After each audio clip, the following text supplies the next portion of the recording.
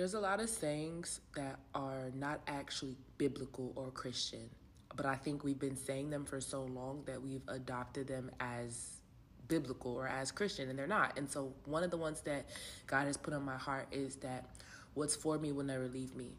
Like whatever God has spoke about me will never leave me. It will never pass me by. If you can show me the scripture that says that, I will shut up, I will delete this TikTok. But when I read my Bible and I see the patterns of God, because I'm trying to learn the ways of God, I see so many times that God has promised people things in the Bible, and because of their own hands, they faltered it. Because of the ways and their free will, they lost the will of God because they chose themselves over what God told them to do. An example of Moses. Moses was promised to be in the land of milk and honey.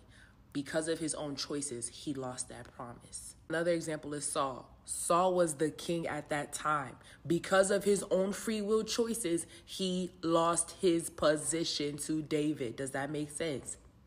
Another example is even Lot's wife. Lot's wife, when God said he was going to destroy Sodom and Gomorrah, he spared Lot's family. Lot's wife was a part of the family, but because of her own free will, she decided to turn around, even though the angels told her not to look back, and she was turned into a pillar of salt. She lost her kingdom. She lost her freedom. Samson and Delilah. We all know Samson and Delilah. Samson was not supposed to cut his hair, and he ended up telling Delilah, cut his hair, and he lost. He lost the promises of God. So whoever told you that you cannot lose what God has spoken about you is a lie. Because if you do not pray, if you do not stay obedient to Christ, if you do not do the things that God has instructed you to do, you will lose the promises of God. It's not a threat. It's reality. It's how the Bible works. And if we only hold on to these feel-good sayings, we will mistakenly lose our blessings. We will pass by the things that God has for us.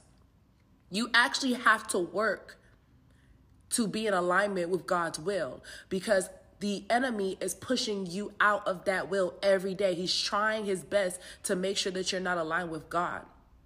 And you also have free will. So you have to intentionally make choices to follow God.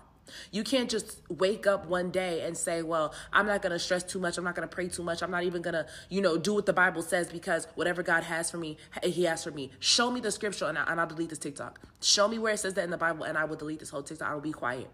But when I read scripture, I keep seeing that, no, you will lose what God has for you if you do not stay in obedience to what God has told you to do. So I'm just encouraging people to make sure that you are aligned with God, with God's will. Make sure that you intentionally choose him every single day, and do not let your blessings pass you by.